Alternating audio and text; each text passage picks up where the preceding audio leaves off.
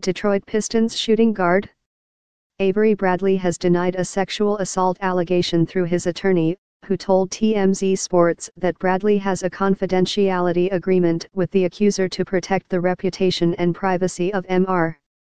Bradley and his family. The woman said she was sexually assaulted in May in Cleveland, TMZ reported. Bradley had been in Cleveland at the time while playing in the Eastern Conference Finals as a member of the Boston Celtics.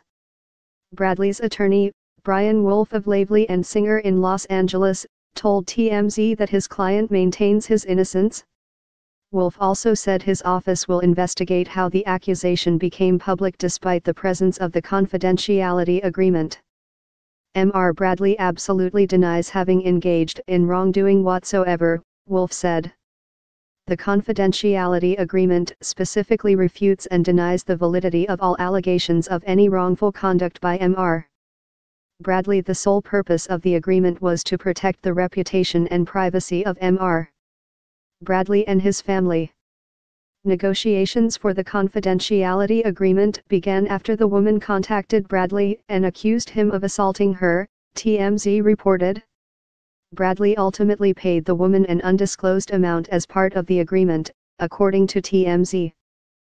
There have been no public statements on the accusation from the NBA, the Pistons, or the Celtics as of Friday morning.